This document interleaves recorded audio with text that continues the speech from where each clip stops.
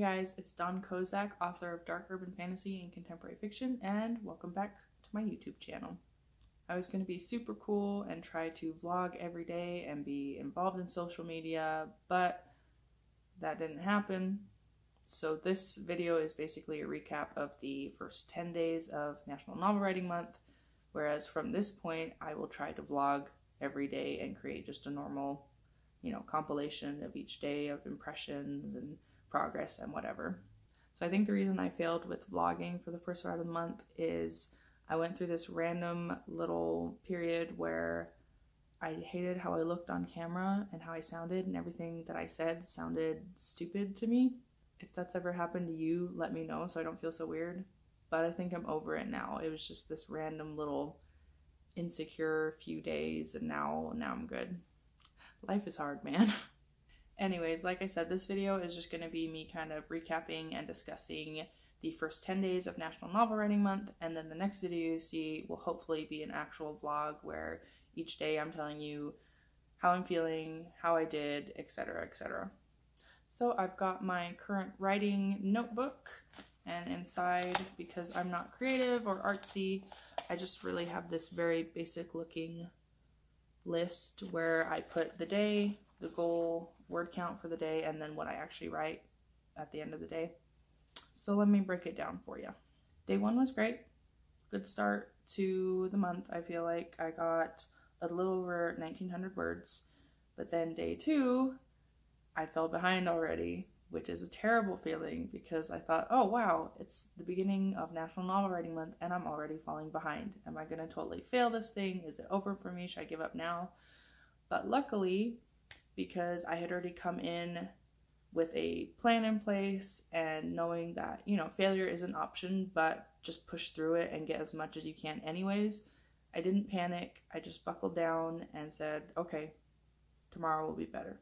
So because of that, on day 3, I was able to write a little over 2,100 words, which did catch me up to what I missed on day 2.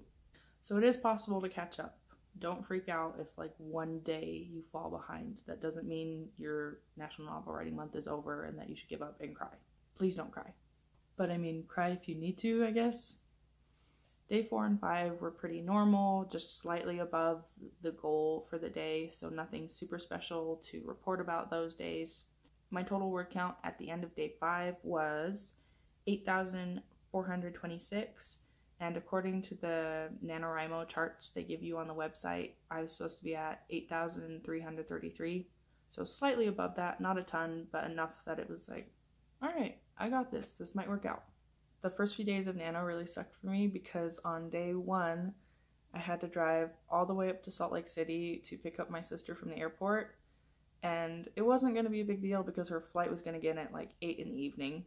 Not terrible, but then it got delayed 3.5 hours, so I ended up having to be there at 11:30 at night with my toddler daughter in the car sleeping, and then drive her all the way back down south and all that jazz.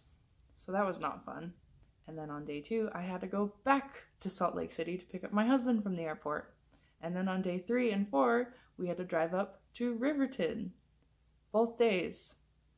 And then, you'll never guess this, on day 5, I had to go back to the airport in Salt Lake City to drop off my sister. I basically live in Salt Lake City now. I hate driving up there, honestly. I am such a small town person. So that's why things were so crazy for days 1 through 5. But then days 6 through 10, luckily everything kind of went back to normal, per se. Day 6, the word count was pretty average. It was just 20 words over the goal word count. And then day 7 and 8 were actually great. I managed slightly over 1,900 words for both days. Day 9 was not as good. I only managed barely under 1,200 words, which was fine because the last couple days before that were so good that I made up for what I didn't do on day 9. So I actually was still caught up with the overall target word count. But then day 10 came along and decided, hey girl, you're having a good time, you're being successful, let's put a stop to that. No, really, I'm not that upset about it. So day 10, which is yesterday, so it's day 11 right now. Yesterday I wrote only 663 words. Because of a couple hundred extra words I got over the previous days, I only was short, I think, about 850 words in order to reach the target goal word count. So I'm actually not that far behind, and I'm really not upset about it. It's such a small little fluke thing that I just don't feel like it's worth it to panic about it and let it ruin my National Novel Writing Month experience, especially because overall the last 10 days have been really good. I'm feeling really confident. I'm feeling like all the preparation I did was worth it. I feel like what I'm writing is actually valuable to the future prospects of this story. Basically, I feel fine. If you've also fallen behind, I'm just going to tell you right now that it is not worth it to panic.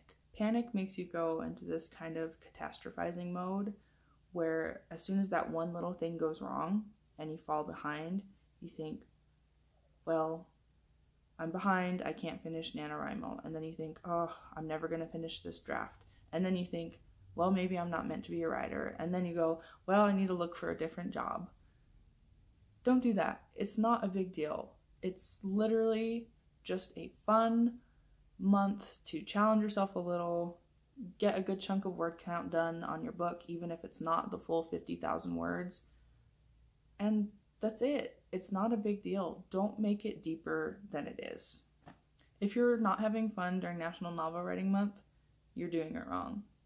And obviously I understand that it's supposed to be hard and you're challenging yourself and you're kind of hating it some days, but overall your experience should be positive. Anyways, if someone like me, who has never finished NaNoWriMo, who has never completed a full-length novel draft before, is not freaking out about falling behind, then you amazing, excellent person, should not freak out about falling behind. The last thing I'll leave with, just more related to my experience so far, is that I'm actually really happy with where my story is going. And I don't know if that means I'm a terrible writer and I'm not understanding that what I'm writing is awful and I shouldn't be proud of it. But I'm actually pleased. Like, I'm following my outline and everything's coming together. I feel like my characterizations are pretty strong for how quickly I'm writing. And it's going well. I can't put my finger on it. Something just feels good about this draft and I'm very happy. That's where I'm going to leave it off. Thanks so much for watching this video. I really appreciate you taking time out of your super busy month, especially if you're participating in National Novel Writing Month. I get what a big deal it is to take the time to actually sit and watch somebody's YouTube video when you're that freaking busy. So thank you. I appreciate it. If you want to, you can leave a comment below about how your month is going. It doesn't have to be too detailed if you don't have too much time. I just love hearing from you guys. It's always super fun for me. I really look forward to your comments. Alright, if you want to see my attempt at an actual vlog in just a few days, subscribe to my channel so you can find out when it arrives in the YouTube sphere. As always, if you have an AuthorTube channel you want me to check out, let me know down in the comments and I'll go check it out if I have time. I'm so crazy busy right now. And just a disclaimer for anybody that follows me and I follow you back, I am so behind on watching YouTube videos right now. So I promise if you've posted a vlog since the start of NaNoWriMo, I've probably watched half of it and then had to get pulled away to do something else. So I'm working on it. I want to watch your video and I want to leave a really nice comment, but I'm just very particular about my YouTube viewing and how I have to compose my lengthy and thoughtful comments. So don't hate me. Okay, I'm done. Thanks so much for watching again. Good luck on the rest of NaNoWriMo or on whatever you're doing this month if you're not participating, and happy writing. Bye!